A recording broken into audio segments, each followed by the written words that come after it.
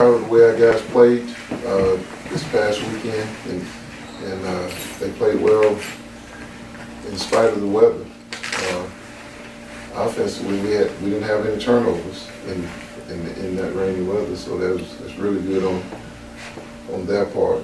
I thought defense played well. In fact, I mean, they played well in that the other team didn't score any points. So for me, it is, it's a big game. It's a big game because if we can win this game, we will win the Western Division. So that's primarily it for me. I know we're going against a guy that's I consider to be a friend. I've worked with. We started here together, and he has a very good football team.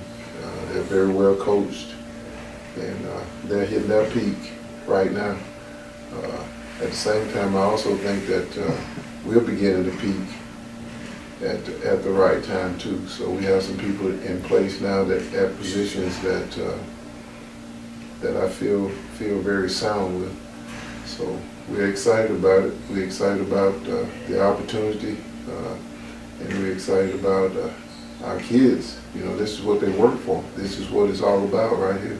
Well, I mean, we've talked about it since day one. You can't afford to look ahead.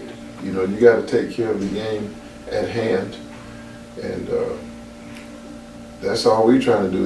I mean, we got to play this week, and the only game that's the most important game on the schedule right now is us and Miles, and so we got to put all of our energy and our effort into trying to get prepared for them, trying to match their intensity. We know that they're going to come here with the intention of beating us, so, and they're going to do everything in their power to do that.